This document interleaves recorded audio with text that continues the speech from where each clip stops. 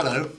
This short film is to help you understand the internal parts of a solenoid valve and how to check that it is working properly should you have any issues with your application. Please note that a solenoid valve is designed to work in only one direction.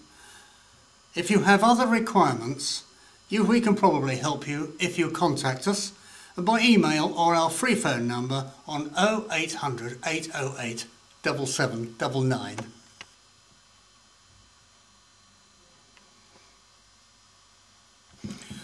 First, ensure that the solenoid valve is switched off, otherwise the coil could be damaged, and make sure that the valve is isolated from its media. Remove these bolts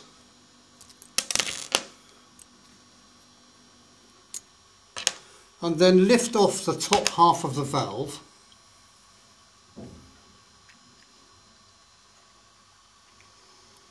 keeping your fingers underneath to avoid dropping the internal parts. Now carefully draw out the plunger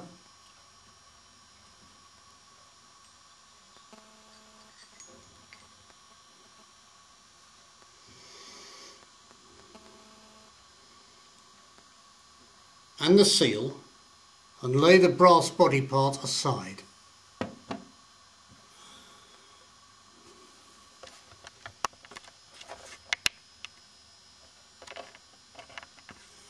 Look at the internal parts and you will see that there is a piston and a spring here and here and a diaphragm, a flexible diaphragm. Inspect the seal for cleanliness and check the small hole in the centre. Sometimes the hole is at the side. When you operate the solenoid valve, this lifts and opens the hole and allows the valve to work.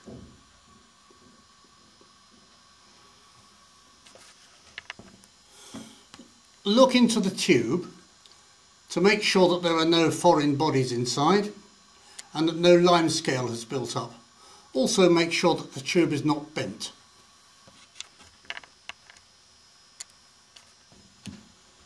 Make sure that the plunger has free travel up and down the tube and it's not restricted in any way.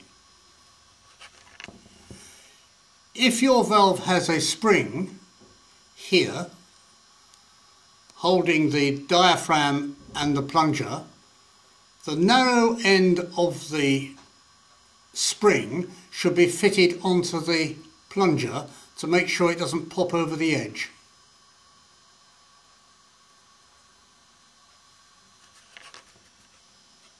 Reassemble the valve, not forgetting this little spring in the top.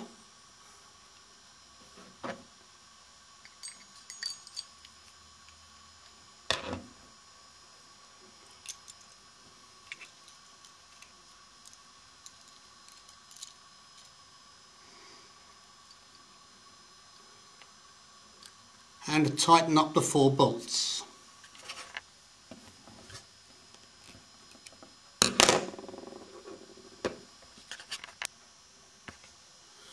Note the direction of travel. This valve is clearly marked in and out. Sometimes there is an arrow on the bottom here showing the direction. This particular valve is what we call a zero rated or assisted lift valve. If you have a valve which is pilot operated, then you may find that this coil conjunction is slightly off centre, and when you put it back together you should make sure that this stem goes over the outlet port, not over the inlet port, otherwise it won't work. It should go that way round over the outlet port. I hope that's clear. Thank you for looking at our little film. I hope it's been helpful for you. If you have any questions or you would like some help, we're only too ready to give free advice. And our telephone number is on our website and it's 0800 808 7799. 99, Monday to Friday, 8:30 to 6. Goodbye.